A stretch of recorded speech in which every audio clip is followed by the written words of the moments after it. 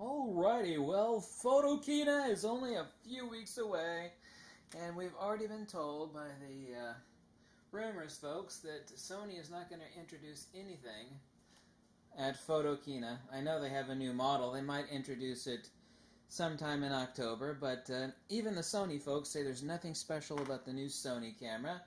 So, we have the announcement of the EOS R. Okay, has no IBIS. Okay. Only has one card slot. It has an anti-aliasing filter. 5 frames per second. It's actually got listed 2.2 frames per second.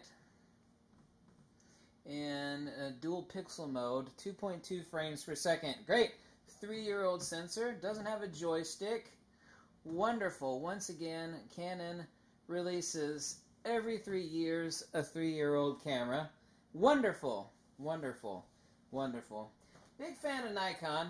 Love Nikon a lot. I've had hands-on with the Z7. So it's got poor autofocus. It's incredibly expensive. Only someone that's had a lobotomy or a stroke would buy it as opposed to Nikon D850. It only has one card slot, which means no professional in their right mind would ever use it for a wedding or event photography. It's actually technically, both cameras are actually the exact same body. Different sensor, but both cameras are D5000-ish level cameras, except they're mirrorless. Wonderful! Wonderful!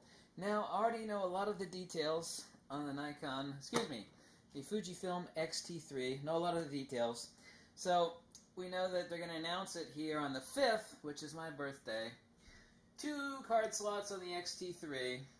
We also know that it's going to be considerably cheaper than the X-T2 was when it came out, so it's going to be really cheap. 425 autofocus points. Wonderful BSI sensor. 30 frames per second. Shut the door. Holy shit. That's amazing. So the X-T3 is basically going to be an X-T2. And they've already released images on the X-T3. It looks mostly the same.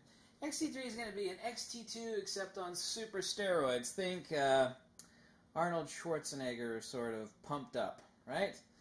Okay, here we go. They're going to announce the sub $4,000 rangefinder of 50 megapixel, medium format,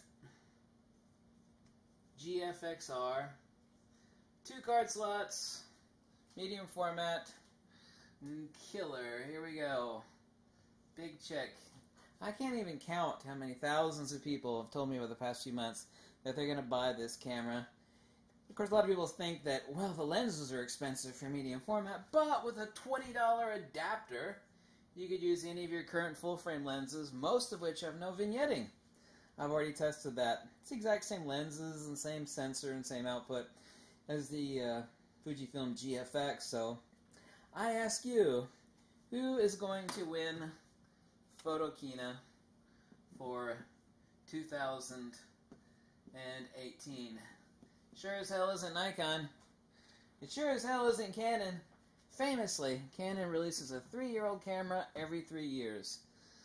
Nikon and Canon have, no, we have to be fair to Nikon and Canon. These are their, well, for Nikon anyway, it's their first foray into mirrorless.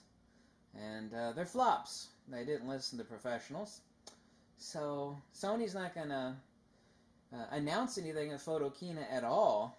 And even if it's 10 days later, even the hardcore Sony fanboys say there's nothing extraordinarily special whatsoever about the new Sony. So, looks like the winner for PHOTOKINA is going to be Fujifilm. I know for hardcore fact, everybody and their brother is going to buy an X-T3. I had lots of people tell me they're going to buy the rangefinder GFXR, but undeniably so. There's going to be a ton of X-T3 sales, which is going to be supposedly on sale September 21st, and announced here on the 5th of September before PHOTOKINA. So here you got the winner for PHOTOKINA 2018. Stick that in your pipe and smoke it.